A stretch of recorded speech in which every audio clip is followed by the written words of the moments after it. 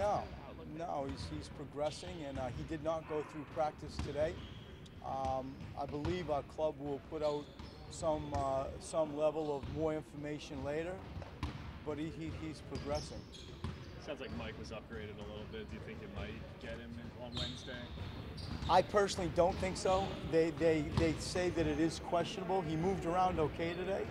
I think one of the things that we're all aware of, concerned of, he felt like last year he was in rehab a lot, then would go play, then go rehab and treatment, and then go play, and never really got ahead of it.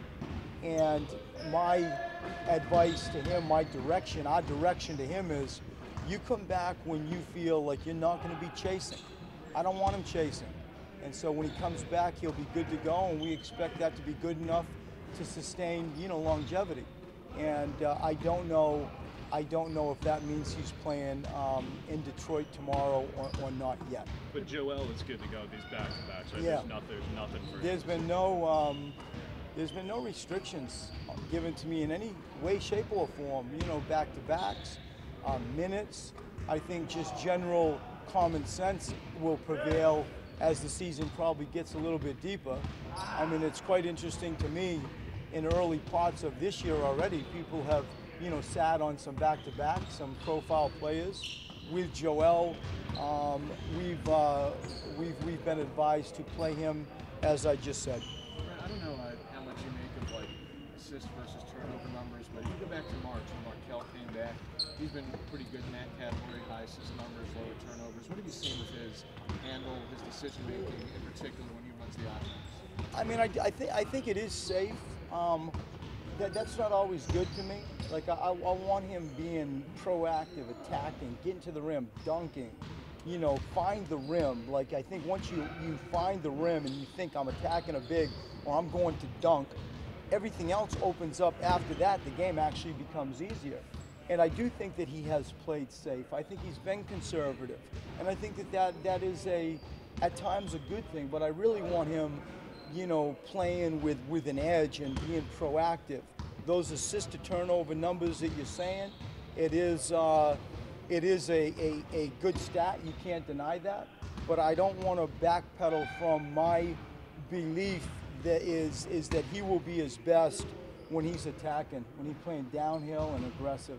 And sometimes that might come with a little bit of pain. If Ben's not able to go tomorrow, how much more do you hope to get from Markelle, if at all? Well, of course, we hope to get more from everybody. You're missing a crown jewel, one of our crown jewels in Ben Simmons. And, we'll go with how what I'd say. We'll go with Markelle and TJ. We'll figure out what that game looks like, who deserves to be on the court at the end of the game.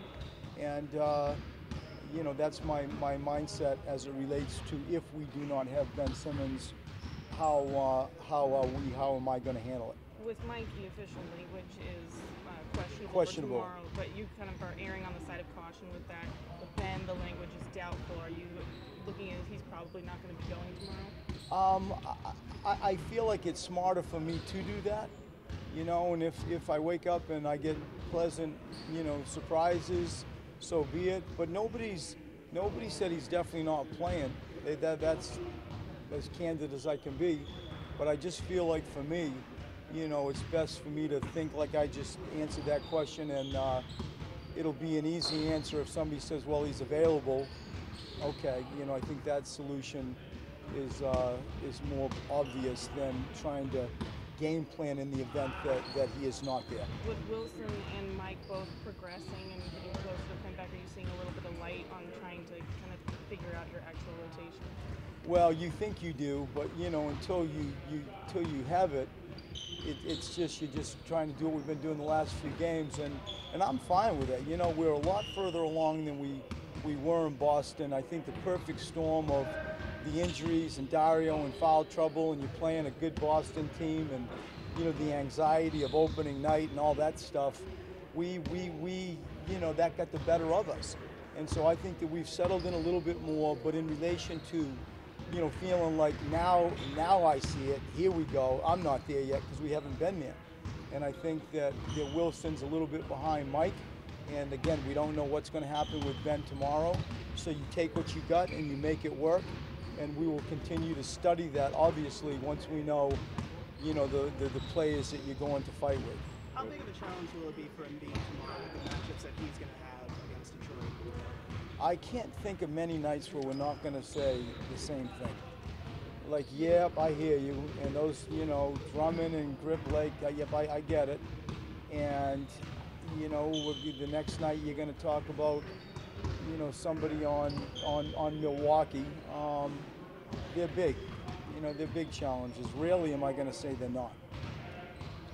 Brett, assuming that JJ would be the guy who moves into the starting lineup with Ben out, where does the offense come from in the second unit in that sort of situation? Right. I think I have to not look at it like you just said, and I hear you. I've got to try to do what I did last year with keeping different people on the floor and staggering minutes.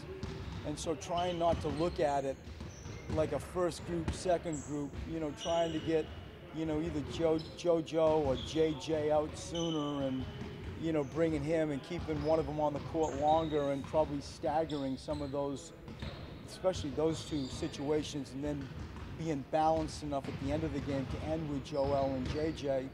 But I think like the firepower is going to have to come from a team thing. We have different people that on a night, could find ways to score, but I think it's more collective than it is individual.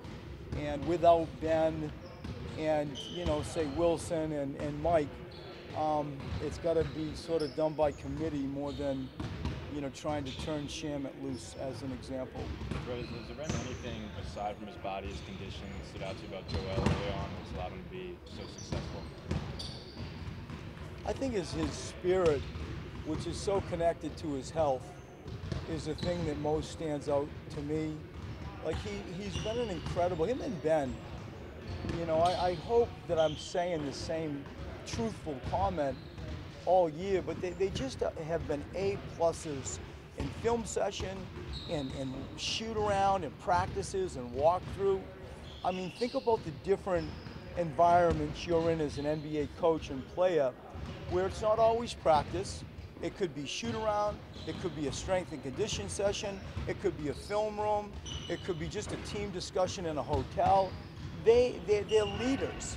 And so I think that Joel's spirit, led by he's healthy and happy, is just contagious. And he's taken that environment and really grown his desire and his ability to lead.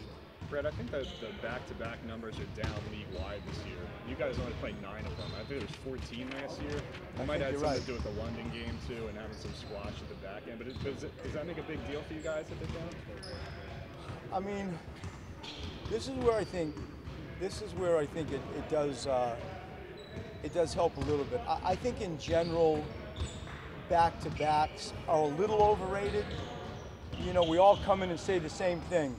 In that Orlando played the night before, let's start out great because they're going to get tired.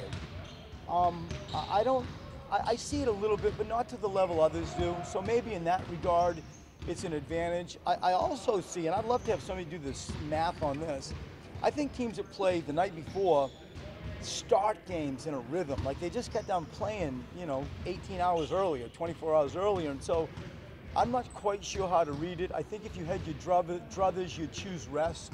You wouldn't play back-to-backs. But having said that, I think there's a little bit of those situations being overrated. Are these two teams, Detroit and Milwaukee, that pique your interest in the East with what they have and long-term thinking throughout the season? I'm sure you'd say that about a lot of teams. But I would. I like their two coaches. I respect their two coaches. It's one I work with for 12 years, one from a distance, I got great respect for.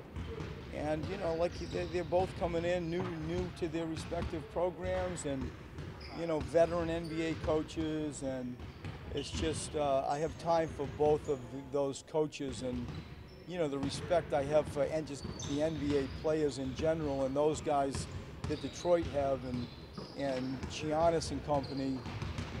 It's the NBA. We expect nothing less than fistfights.